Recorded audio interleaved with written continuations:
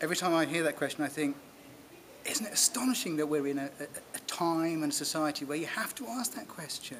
You know, a happy, healthy society celebrates books and learning and reading and community and shared space, and all those things come together in a library like they do nowhere else.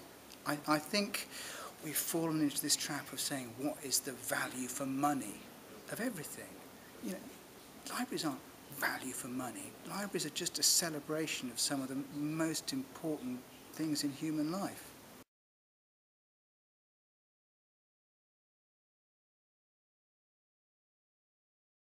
Actually, a book I've just finished reading, which I want to plug, is The Lost Books of the Odyssey by Zachary Mason. It's wonderful. It's a collection of short stories, or fragments really, which pretend to be all those little bits of stories from which the Odyssey was put together. Obviously they're fake, as it were.